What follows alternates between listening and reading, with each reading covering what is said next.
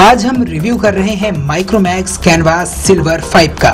Company के अनुसार यह दुनिया का सबसे पतला 4G स्मार्टफोन है। माइक्रोमैक्स का ये phone and to and thickness में 5.1 mm का है। इस लिहाज से इसे दुनिया का सबसे पतला फोन माना जा रहा है।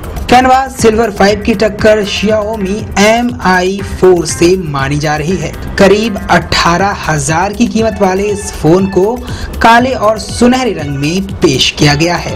एंड्रॉइड लॉलीपॉप वाले इस फोन में Qualcomm Snapdragon 1.2 gigahertz Qualcomm processor है और 2 GB DDR3 रैम का प्रयोग किया गया है।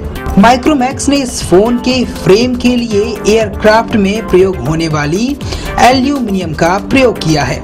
कैनवास सिल्वर 5 के पीछे के हिस्से को कंपनी ने मैट फिनिश का लुक दिया है। 97 ग्राम वजनी इस फोन में 8 मेगापिक्सल का रियर कैमरा है और सेल्फी कैमरा 5 मेगापिक्सल का है।